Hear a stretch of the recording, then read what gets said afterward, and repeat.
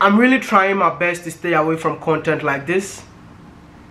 I'm really trying my possible best to stay away from China-Africa relationship content. But it seems that anytime something like this happens, everybody keeps on tagging me that, hey, WODEMAYA, you need to speak about this. But I get into trouble anytime I talk about Africa and China relationship. Because I stand by the truth and nothing else. Whenever I talk about Africa-China relationship, people threaten me. People go as far as threatening to kill me whenever they see me in their various countries. I love Africa with all my heart. And when I see things like this happening on the continent, it makes me so sad. Anytime I talk about Africa-China relationship, it's unedited. It's unfiltered. Everything that I'm saying is not like a planned thing. I just come in here on my camera and start speaking. You all know what just happened in Ghana. It's not new. About a Chinese man being installed as what? A chief in a town in Ghana called Kou. I know people are tagging me on Twitter, calling me hypocrite because it's happening in my country and I don't want to speak about it. I just wanted to stay away because it feels so sad to see that Africans don't care about their own people. When I say Africans, Africans in power, Africans in position on the continent don't care about its people. I'm going to continue saying this. When you have people in power who don't care about its people, it's the people of the continent that suffers. This is the problem with the Africa-China relationship. I've seen a lot of people talking about this whole thing about a Chinese man installed as a chief, and all of them are blaming China, China, China, China, China, China. Why will you blame China? You have to blame your unpatriotic leaders in position. I mean, people call them leaders, but I will never call them leaders. I call them investors. Unpatriotic investors that we have in power in Africa. I really hate politics. I really don't want to, have anything to do with politics. But I feel so sad to see what is happening on the continent. A Chinese man was installed as a chief. It's called Nkoswahini. Nkoswahini means a development chief. And since it's happening in Ghana, since I don't want people to say that, oh, you just came out to say whatever you want to say, I decided to travel to the town that the Chinese man was installed. I was there. I tried to get a meeting, an interview with the chief himself. I spoke to him even though he was there, but he told me that he's in Accra. Knowing that I traveled all the way from Accra to Eastern region, which is almost 3 hours away from Accra, I got there and he told me that he's in Accra. So which means that he won't be able to grant the interview with me. I asked, is it possible to find that Chinese man that was also installed in here? They said no. So I had to do my own way. I was at the palace myself. I had to do it my own way. I met the people living in the town, and this is what they have to say. To my opinion, me who say any business on any yentina what's in some Kosohene, because there are a lot of people in Abitifin here. Obet me, you bet me anya Sani Panamana Edina Sisa and Kosohene Hineno. It me who be papa be a woman tia. Sanyan is a personal selfish interest in her. I call on yes, I didn't I saw you know. No, Kosohene HSA. Kosohene, it's like Obia, obet me abuama and Koso and Puntu Akoso Cronimu. So, Obia or can't youth ni bom. You see, Obuama and Yuma youth na Cronomono, Benya, a Jumaye, the Andy Cronomono, Obuama, a Bacronimo.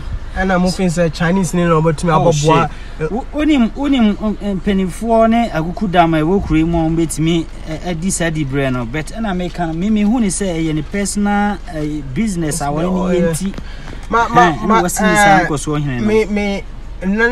around no, I found that the Omuchutra in Diana and those are the people that are doing that. Yeah, and I'm sure a business on any year. Intina what's in this and Chroma from the money Jones and wine is. Oh, we dislike it. Yeah, my main can be being sure. Okay. Even Chroma, as a young guy, I mean, no Kasai, my yes can be person be ye baby. Me can't hear hamio. And yet, Miminkwa is a lot of people, young guys, penny for. Ene obia o face obetimi aye bibi e okro no mu no asase a wode beye o benya e de aye mpuntuo no kra no masa ebo a beton amana no and very bad obia ye nim ni ba bia na yetimi asin nkoso hene me bawo abitifini anase kwa ni ba bi ne kowo na na ye free bibi half cars. Why half cars, Anna? When you half cars, we don't know him from anywhere. No, what's you know, because very bad. And he may cause walk very bad. After speaking with this guy, I had to go look for food because I was so hungry. And I met 2 YouTube subscribers of mine, and this guy told me that he's a Pan-Africanist. And so I just asked him, if you're a Pan-Africanist, what do you think about what is going on in your town? And this is what he has to say. Yeah, to me it's not the best. To me it's not the best, but maybe they are looking at the financial interest or whatever. So it's like they're doing business with the Chinese man. They wanted to give him a post that will bring them money. But don't you think that is a selfish interest? It's not right. Yeah, it's not the best. It's not actually the best. But in our histories, in various traditional setups, it's been happening. Wow. Yeah, this is not the first time. Okay. And people who might not even come from the area are given certain positions with a notion of getting something good from them. But with this Chinese and then these foreigners, we may be thinking that we are having advantage of them. But in the end, what they will get will be more than what we are going to get from them. Wow. That's the problem. Wow. This guy watched my videos, that's why he's so comfortable telling me what he wants to say. But I'll still not show his face because I don't want him to get into trouble. Yeah. So if it's not about selfish interest or selfish gains, why would you make a foreigner a chief on a foreign land? And they said this guy is going to bring development. I asked the people of the town, is there any development that this guy brought that I can't even talk about it? They said no. He's just a business partner of the chief. And you know the kind of business that they're doing? They're cutting down trees in the village. Like when I went there, oh my goodness, it's so sad to see trucks loading timbers out of the village.